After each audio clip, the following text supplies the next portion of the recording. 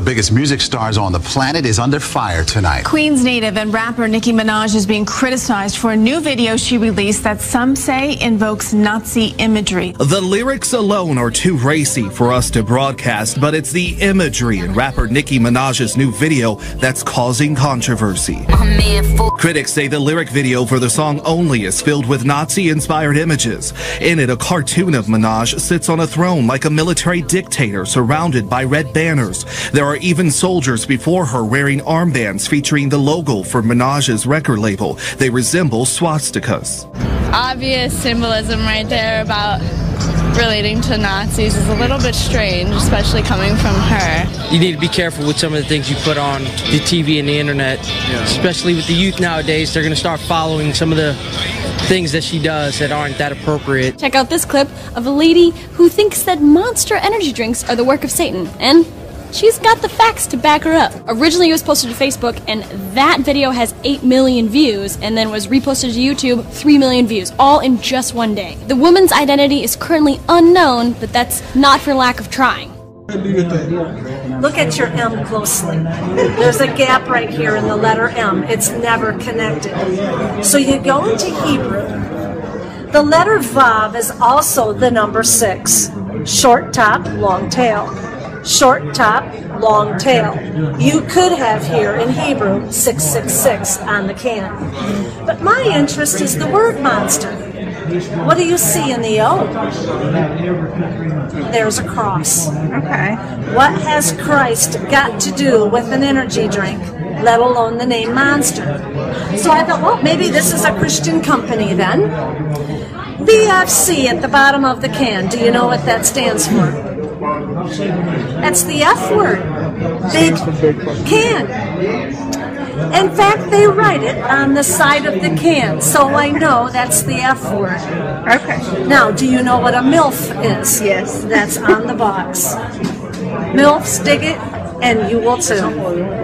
This is not a Christian company at all.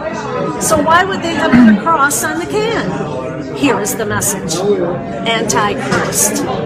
666 in Hebrew. And then the Bible talks about the beast in Revelation. And look at Monster's ad. This is their statement. You see these M's everywhere. Hats, t-shirts, bumper stickers. Is there another agenda here? If God can use people and product, so can Satan. And look at it this way. Even if the M was not the issue, you cannot deny that that is a cross. And what is witchcraft? When the cross goes upside down. Bottoms up. And the devil laughs.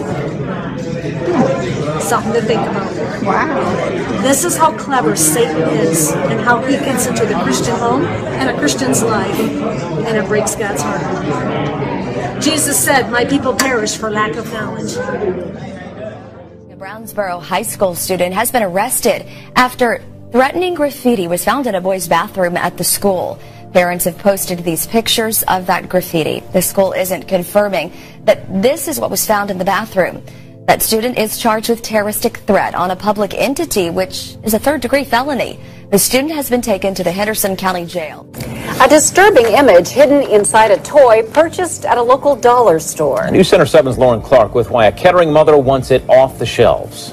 A mother bought her toddler this princess wand at the dollar store behind me.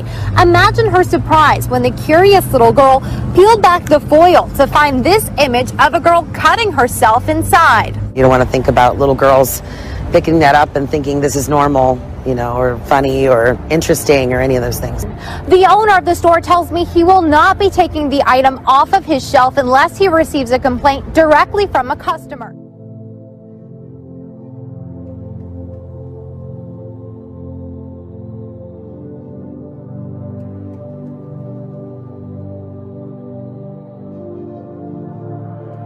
Tonight is where you stand before God. Shut up! Before it's too late. Shut it! We can all be saved tonight. And I pray that you turn and repent before it's too late.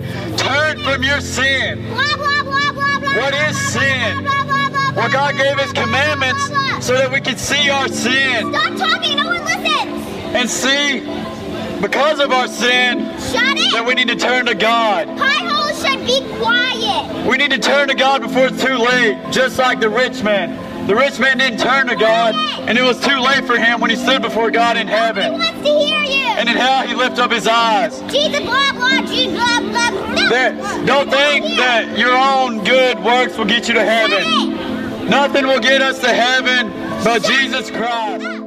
It did not take long for the city of Fort Lauderdale to make good on its promise to criminally charge those who violate a new ordinance that effectively outlaws groups from feeding the homeless in public. On Sunday, the city charged 3 people, including 2 ministers and a 90-year-old homeless advocate, and they could face up to 60 days in jail for their so-called crime.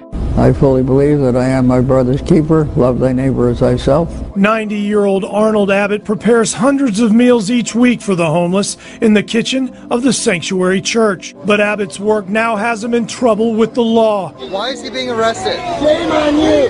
Shame on you! He faces possible jail time and a $500 fine for feeding the homeless after he was charged Sunday with violating a new ordinance that virtually outlaws groups from sharing food with the hungry in the city. One of the police officers came over and said, "Drop that plate right now." And so I was carrying a weapon. Also charged was a minister from Coral Springs and Sanctuary Church pastor. A story that's probably going to outrage you. High school football team in Delaware forced to change a post-game ritual of praying after an advocacy group gets its hands on this photo of the team's coach and his players gathered in a holy huddle. A school board member certainly did, saying, quoting here, "Groups such as the Freedom from Religion Foundation are about taking rights away, not ensuring that we keep our rights." The head coach says this is the first time in 40 years of coaching that he has not been able to pray with his students, Gretchen, but he said he will continue to instill right and wrong in his players.